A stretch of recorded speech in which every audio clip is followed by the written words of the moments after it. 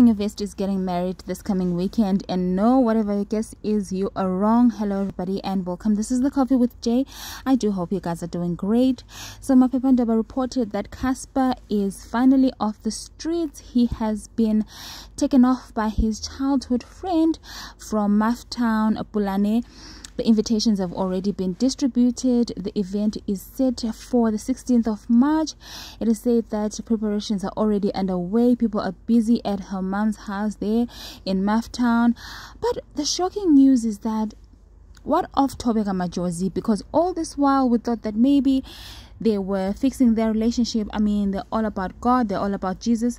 But is it also a coincidence that Cassper just comes out to say that he is now a very spiritual being who believes in God, who's been baptized, and he decides to turn his life all the way around and is also settling down?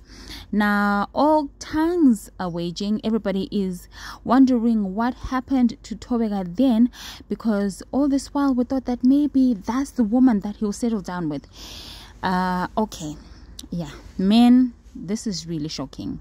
Men, guys, that's all I have to say. Men. Well, it seems like Pulane was the one that got away, but has always been there in the picture, just in the background, not in the front.